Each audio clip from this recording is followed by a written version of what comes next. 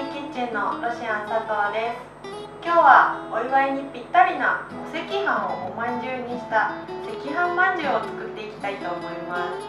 お赤飯でおまんじゅうと思われるかもしれないんですけれど、塩気のきいたお赤飯とおまんじゅうの甘い皮のコラボレーションは絶品です。取り分けやすいのでお祝い事の席にぜひ作ってみてくださいね。それでは作っていきましょう。